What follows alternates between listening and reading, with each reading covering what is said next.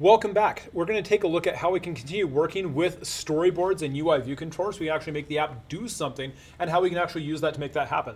So we already made it so we have this quick little image in here. If we go back and we take a look at our assets, we have those different images in there that we can actually use. So what we're going to do is we're going to make it so we can actually choose between which different picture we're going to cycle through as we grab that. And we'll use this to practice using a couple different things in Swift to make that happen. So we'll make a couple different functions we can use to talk about the data inside that and make that work. So let's go ahead and we're going to first go over into our storyboard. And we want to make sure we have that storyboard linked to our actual file itself. So the way we do that is we first click on the view controller right here. So it's highlighted. We go to the identity inspector. It's that Alt Command 4 is the window. And that tells us which class this is linked to. And so we want to make sure that this UIViewController itself is linked to a specific class. And right now we've got our class right here is just called ViewController. So we're going to give this a better name. So I'm going to control click on here. I'm going to go to refactor and rename.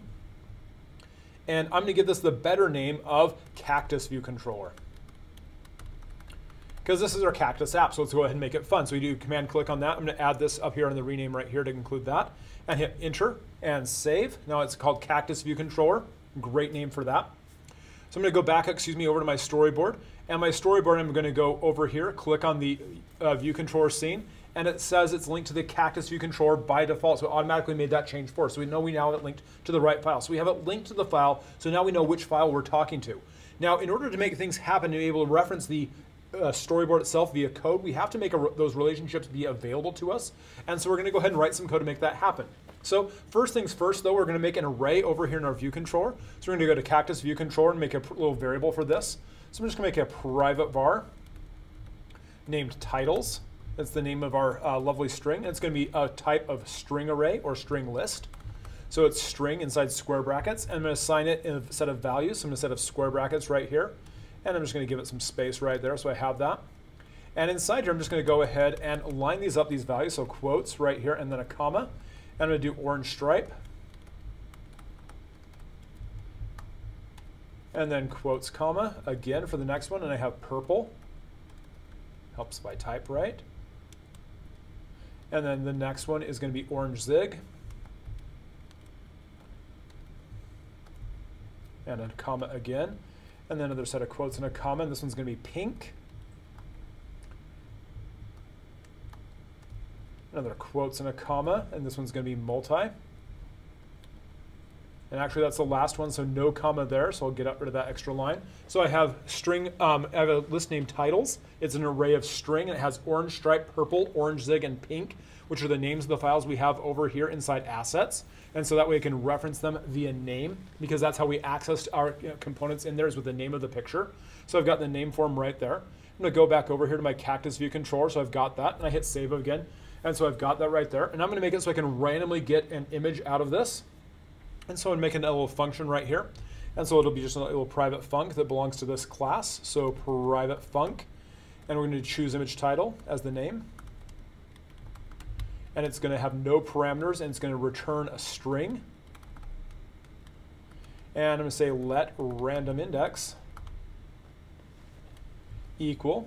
And then we're going to do an int of arc for random, because that's how you get a random number in Swift. And I want to have that moduloed by, so the percent sign modulo, you get the remainder, and then titles.count. And then I'm going to say return, and then titles, and then subscript notation of random index. So I have a random string that I'm going to retrieve out of that value. So I'm going to get some random picture for that. I'm going to use that so I can link that to it. So I have a method right now that I can use. I'm going to use that so I can link that to my code. So we made a quick little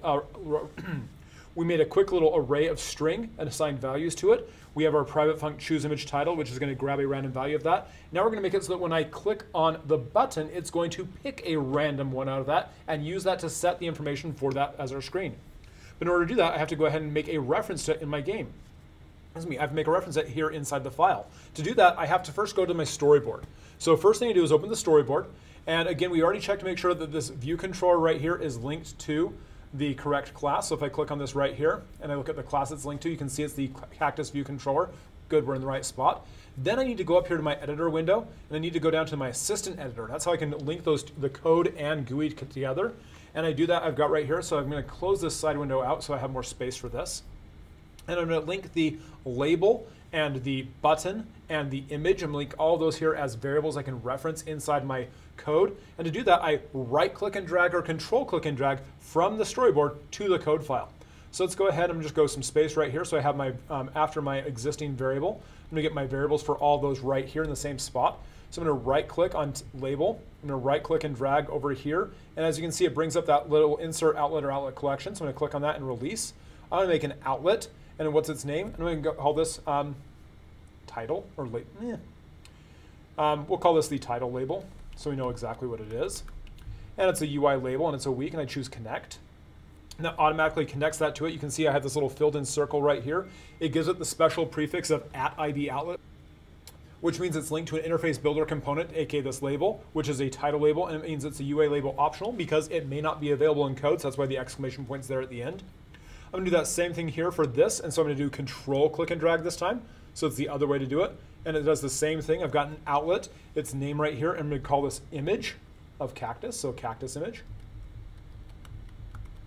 And it's a UI image view, and it's also going to be weak by default. Hit next on that. It's connected right there, and again, I hover over that, I can see which one it's connected to. Those are all there.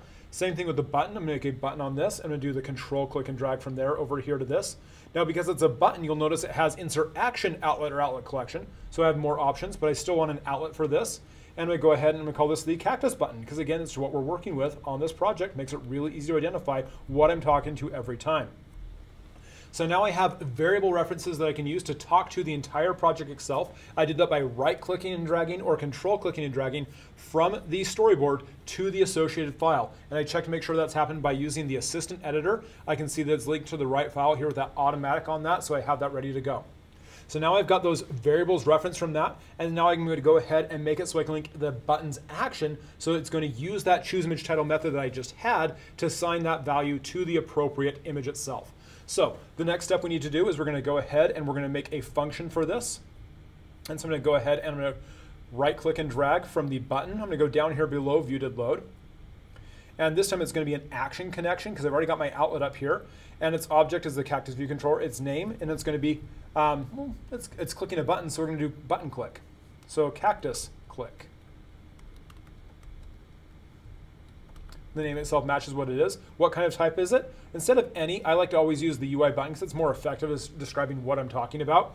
And the event that I'm firing on is touch up inside, and I choose sender. And I'm going to hit connect on that. Okay. And so I'm going to fix my squigs on this. Now, this right now is compilable code. It's great and lovely. Because this is a void method, it doesn't have to have the return type void specified after it, but I always like to have my return type specified on my methods. I like the way it looks. It helps me remember what I'm doing. So I always add the add void to that for the return type on there.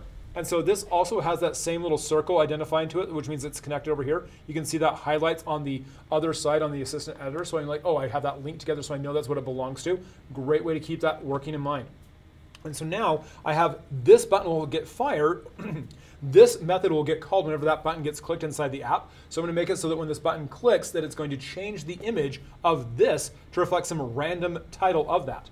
And so we're going to go ahead and add some code to make that happen. So inside here, we're going to go ahead and we're going to get that value. And so we'll get a let to get that string so we can retrieve that value.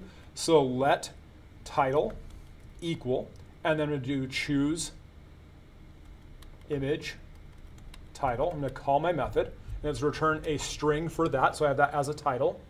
And then when that title is selected, I'm going to go ahead and go in here. I'm going to do cactus image.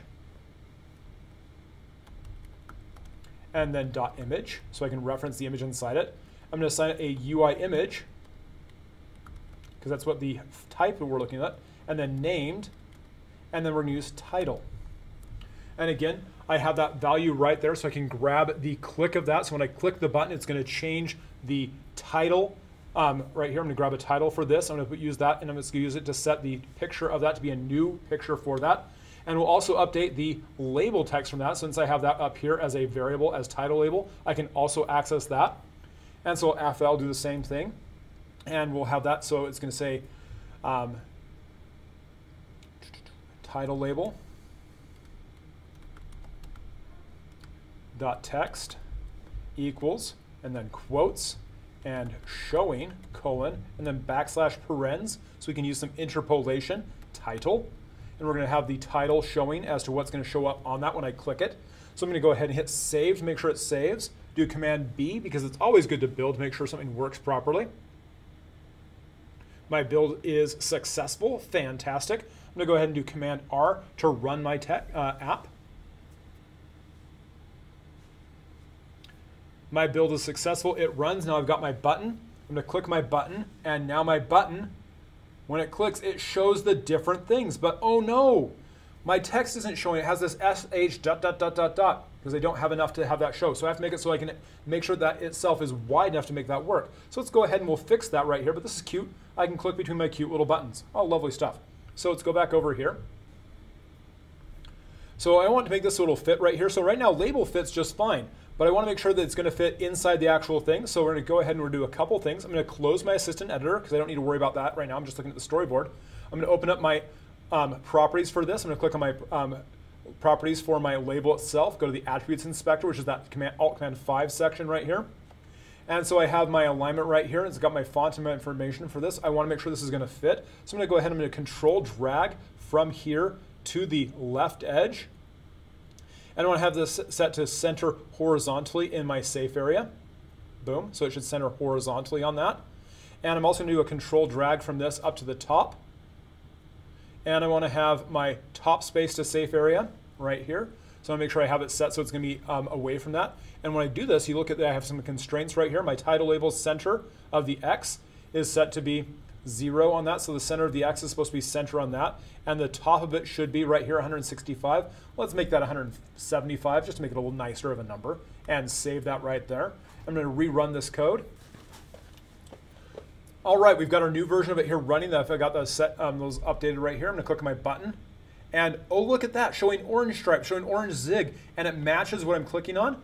And so every time I click, it gets a new name right here. This is amazing. So every time I click, I get a new random value. Because it's random, I could theoretically repeat like I've done a couple times already, which is great, but that's okay. So now we've got how we can actually load this in. So again, to make that happen, we made our storyboard. We made sure it linked to the actual file. So I clicked on the storyboard right here. I looked on the actual view controller. So I click right here. I can see on its identity inspector, it has the correct file listed. I was able then to go over to my Cactus view controller. I had my array of string for the titles that I'm working with. I have my references for my outlets that I'm using. So IB outlet says it's an IB outlet reference. The IBAction says it's a storyboard action right there for those prefixes on that. I wrote the code to make sure that it'll choose the title from that call. And that's how we can make that happen.